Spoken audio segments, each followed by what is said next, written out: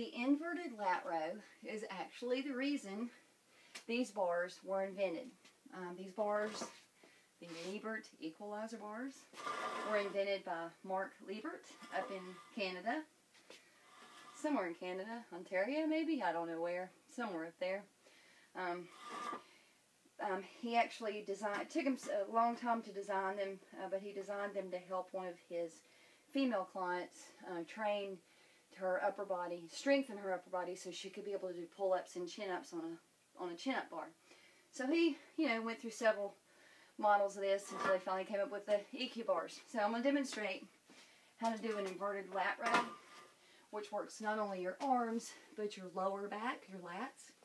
So you want to have the bar in a V position. The point of the V is here, and your head goes right in there. And you want to make sure that the feet of the wider end of the bar are right by your hips. So you want a good wide grip, but not too wide. They're going to damage your rotator cuff trying to pull yourself up. Alright, so depending on your height and your width, the bars are going to be wide or the bars are going to be narrow, but you just still want to make sure they're in a V position. So you grab the handles, elevate your rear, get your body straight, and you just pull yourself up.